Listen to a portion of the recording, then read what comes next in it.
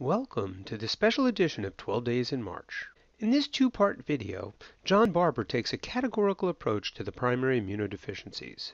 This is a topic that I've procrastinated over the years, and I'm grateful that John presented it in a manner that even I can understand. I have interposed some brief commentary and summary slides for your review, emphasizing those features you need to be aware of for the USMLE Step 1 exam. Before launching, I have summarized the diseases covered in these two videos. The breakdown we'll use includes the lymphocyte and neutrophil predominant deficiencies. Interposed is an immunodeficiency resultant from a defect in the cytoskeleton, that being Wiskott-Aldrich. To the extent that these disorders can be neatly categorized, our understanding will be greatly enhanced. As with other diseases covered on Step 1, these are chosen not because of their importance, rather they highlight and assess your understanding of our primary host defenses. So with that, let's go on ahead and launch this topic. Hi, my name is John Barber. This is going to be a two-part series on immunodeficiencies. First, we're going to start with SCID, Bruton's Agammaglobulinemia, and CVID. Second video will be on Wiskott-Aldrich chronic granulomatous disease, Chiari-Akashi, and leukocyte adhesion deficiency. I split them up this way because these are more problems with B and T cell production, while these are more problems with leukocyte function.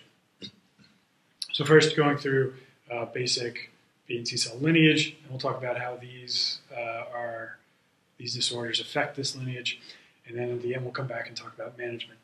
So first, you start with your hematopoietic stem cell that produces your NK cells as well as pro-T and B cells. Those mature to pre-T and B cells. Your pre-T cell develops into your double positive T cell with CD4 and CD8 expression, which then matures to either CD4 or CD8 positive cells. Your pre-B cell develops into an immature B cell. That then develops into your mature naive B cell.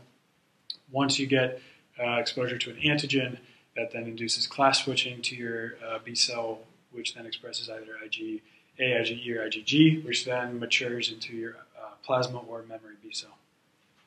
So that's the normal process. So starting with SCID. So severe combined immunodeficiency, as the name implies, it's severe. It's going to be something early on, and it's combined, causing both lineages are affected, immunodeficiency. So SCID blocks your hematopoietic stem cell right out of the gates. So you get no T cell, no B cell, no NK cell production at all.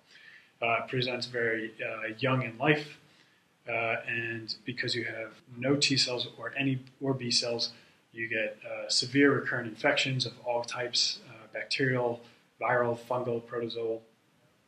You have no circulating B cells. You have no immunoglobulins in your circulation. Because you don't have T cell maturation occurring in the thymus, you don't see a thymic shadow on an X-ray. Because you have no B cell maturation occurring, your germinal centers in your lymph nodes are small to non-existent, and the children can present with failure to thrive, chronic diarrhea, thrush, and the infections. SCID is caused by, most commonly, an IL-2 receptor defect, which is X-linked recessive. Can also be caused by an adenosine deaminase deficiency, which is autosomal recessive, but it's far less common. There are other causes as well, but the IL-2 receptor defect is most common. Here is a summary slide of the material John just presented. Not much to highlight here, as patients with SCID present with pretty classic symptoms on the boards. The standout issues that are ripe for testing include an awareness of the adenosine deaminase subtype. It gains attention as a target for specific gene replacement therapy. The other standout features that are highlighted include failure to thrive, largely related to chronic diarrhea. It should be easy to understand this concept, as these patients are exposed to common enteropathogens but lack the ability to clear them. So it makes sense to consider these patients with chronic infectious diarrhea and resultant failure to thrive. Another key feature is the presence of fungal infections. These may take the form of severe mucocutaneous infections, but they are more likely to be presented with pulmonary fungal infections, such as pneumocystis. The presence of fungus in the right clinical setting will help distinguish this disorder from other lymphocytic immunodeficiencies, such as Bruton's Agammaglobulinemia. And the last point that John highlights nicely is the absence of the thymic shadow. And that makes perfect sense, since this disorder is characterized by the absence of T lymphocytes. This slide gives a pictorial representation of the material covered. Note again failure of the pre-T cell, the presence of fungal infections, and the image addressing the thymic shadow. Let's continue now with Bruton's Agammaglobulinemia. All right, second, Bruton's X-linked Agammaglobulinemia. Bruton's Agammaglobulinemia is caused by a deficiency in Bruton's tyrosine kinase, which inhibits maturation of pre-B cells to immature B cells. As a result, you have no mature B cells at all, you have no B cells in circulation, and you have no circulating immunoglobulins. Usually presents around 6 months of age, and the child will start getting recurrent bacterial infections. You still have your T cell lineage, so you still have your CD8 cells to address viral infections and such, but you have no B cell function at all. You have decreased immunoglobulins of all classes. It doesn't present for the first few months, however, because the mother's IgG is able to cross the placenta, the baby's immune system is sort of protected for that period of time.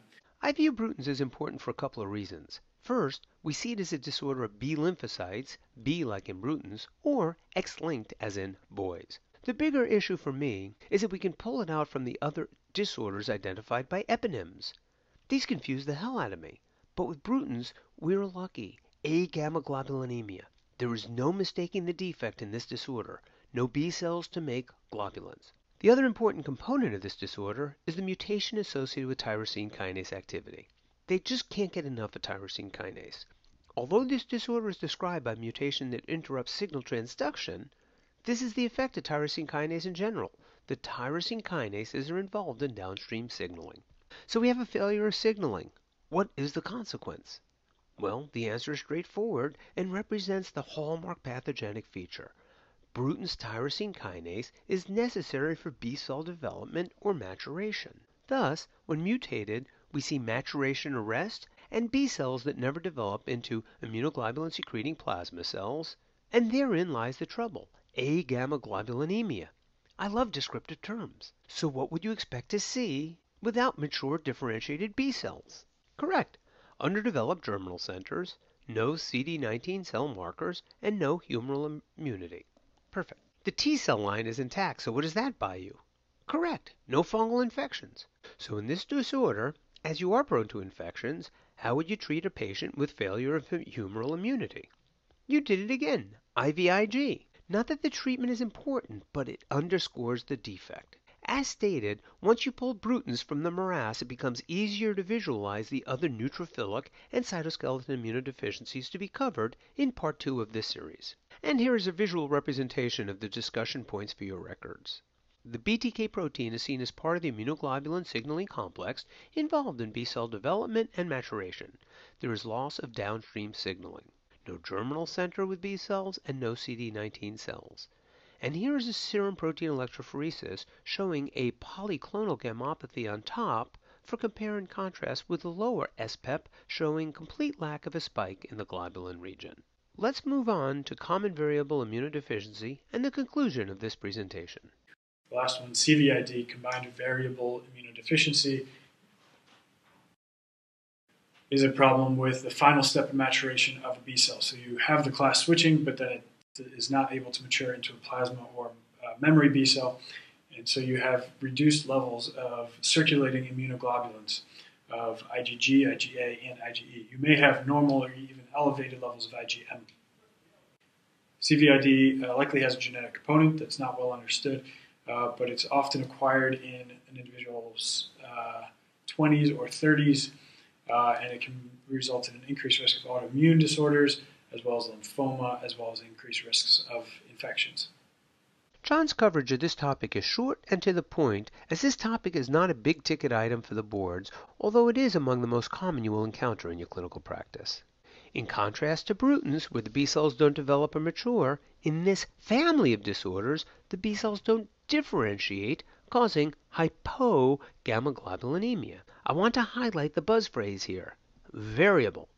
Variable phenotypic expression, variable genetic defects, representing a common pathway for many defects, and finally, given the variable expression of this disorder, it is a lousy target for USMLE board derivatives. Questions will be few and far between.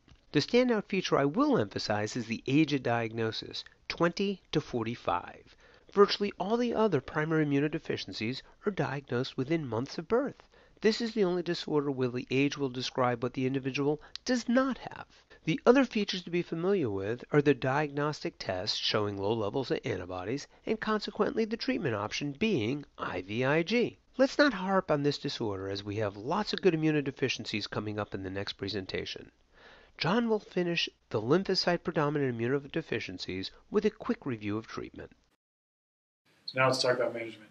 So for each of these, the immune systems are severely compromised, so you don't want to give any live vaccines to any of these patients. And you want, because you have decreased levels of circulating immunoglobulins, you want to supplement their immune system with IVIG every 4 weeks or so.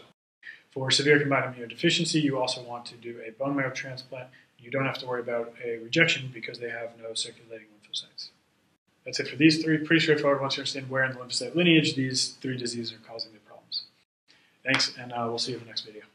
And that concludes this discussion of the lymphocyte-predominant immunodeficiencies. In this video, we reviewed the cellular defects and their infectious complications. Fairly straightforward without much memorization. Please join us in the next video presentation as we get into the more colorful disorders of phagocytic function. If you have any questions about any of the material, please contact me at 12DaysinMarch. Thank you.